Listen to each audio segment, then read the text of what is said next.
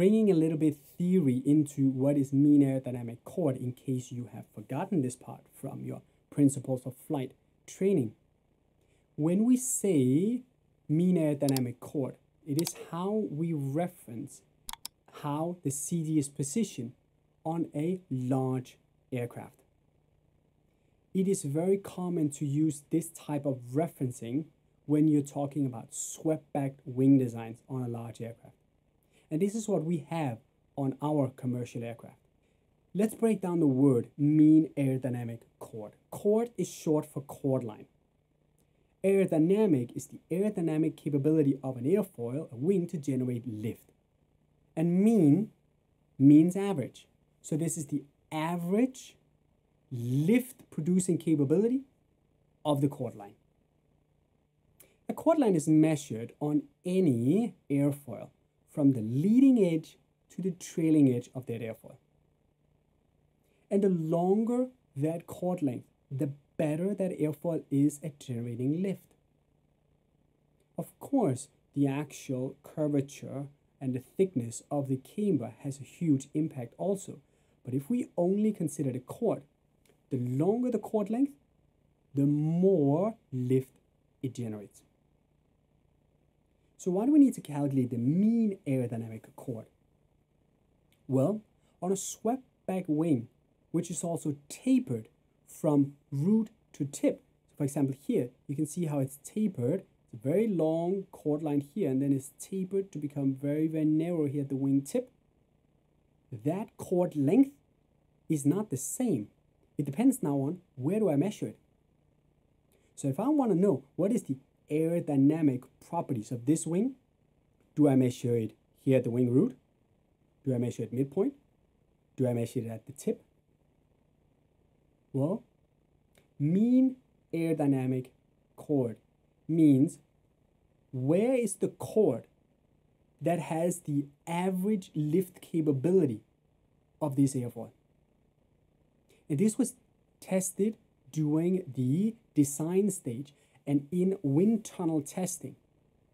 The engineers were able to find out where this airfoil generates its average lift, and with that determine exactly where on that wing that average lift is generated. And if that is the case and it's right there, that becomes the mean aerodynamic chord. The chord line on that wing that produces the average lift. That is as simple as we can make it and as simple as we have to make it at this point. Then it's stated that the average chord, the mean aerodynamic chord here on this aircraft is 4.193 meters long from leading edge to trailing edge, and the leading edge here is situated 16.31 meters aft of the aircraft's nose. Now I know that distance, and I know the length of the chord. From your knowledge on how to calculate center of gravity positions, you should then be able to calculate the position of the CG at any given time. But you see, we don't calculate the center of gravity as a distance. We reference it as a percentage. And we do so by knowing the length here of that mean aerodynamic chord line, and then always knowing that regardless of how long that chord line is, that Mach line is, leading edge Mach, the leading forward part of it, is always 0%, and the aft is always 100%. So whether or not that Mach line is 2 meters long or 8 meters long, it always represents 100%.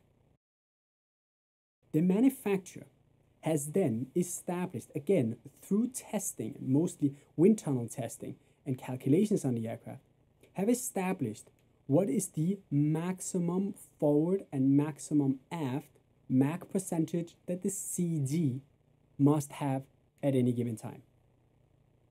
The center of gravity here is the downward force at which the aircraft pivots around. For longitudinal stability right here, we're talking about the aircraft pitching up and down. When the CG moves, it must always maintain inside the forward and aft limit. The forward and aft limits for any aircraft is not 0 and 100%. That's just the Mach line. The forward limit might be between 24% and 50%. That is what we use the CG envelope for down here. And looking closer at the CG envelope, you're able to see on my example here, I have 3 CG envelopes superimposed on top of each other. I have color-coded them to make them easier to look at. The inner one is the green one. This is the center of gravity envelope limit for 0 fuel weight. Then I have for takeoff and I have for landing blue and red. The lines, the inclined lines here on the left side represent the forwardmost position of the CG for that weight. And the right inclined lines right here represent the maximum percentage Mach for the aft. And so you can see here that my CG envelopes kind of go somewhere between 16% up to about 43–44% Mach. Not from 0 to 100%.